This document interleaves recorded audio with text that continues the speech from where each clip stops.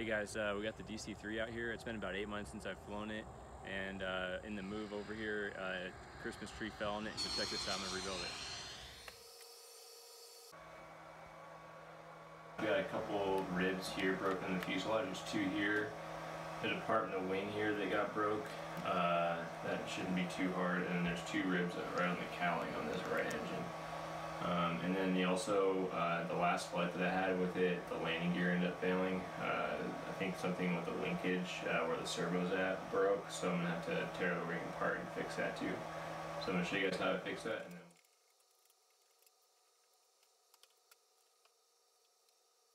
first piece I'm going to work on fixing is the horizontal stabilizer in the rudder. So to fix this, what I'm going to do is use a T-pin and poke it through the covering into the balsa wood.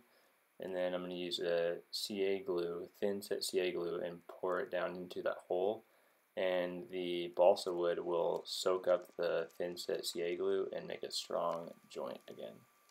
Once I have these pieces fixed, then I'll just use my heat gun and tighten up all the covering.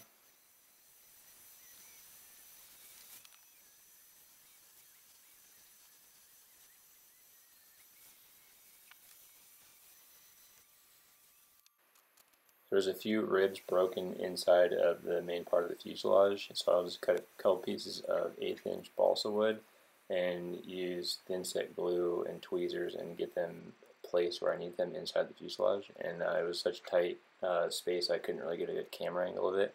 Once you find all the broken ribs and just glue them back with CA glue, and then we'll tighten up all the covering. Unfortunately, the spar ended up getting broken right here on the wing, so I have to cut the covering back here and re-glue the spar. And then I also added a little piece of wood to brace it a little bit stronger. And then we'll tighten that covering back up, and then we'll start working on the landing gear.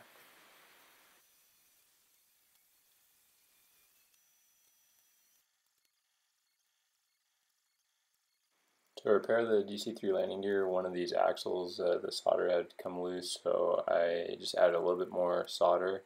Make sure to use a lot of flex here on these joints. That really makes the solder stick to the metal wire really good.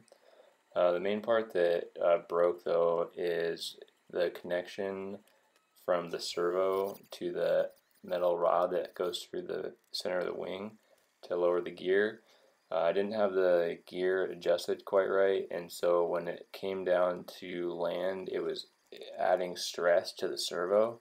And if the DC3 landing gear is set up correctly, it should not have any stress on the servo at all. All the weight of the landing should be placed on the gear and into the wing, and not any of it should be on the rotational force of the servo.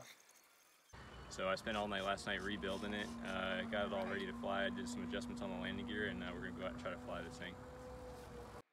If you guys haven't seen my build videos for this airplane, make sure to check them out on my channel.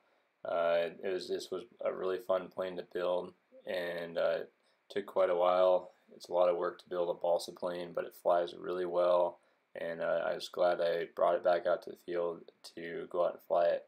I've actually redesigned the landing gear using a 3D printer, and I'm going to be planning on using those in another build here pretty soon, so make sure to subscribe to my channel so you guys can see all the stuff I'm working on. Got done flying the DC3 again. Flies really well. Thank you guys so much for watching. I'm working on building a lightweight 3D printed airplane right now. It's going to be really cool. Look out for my next video.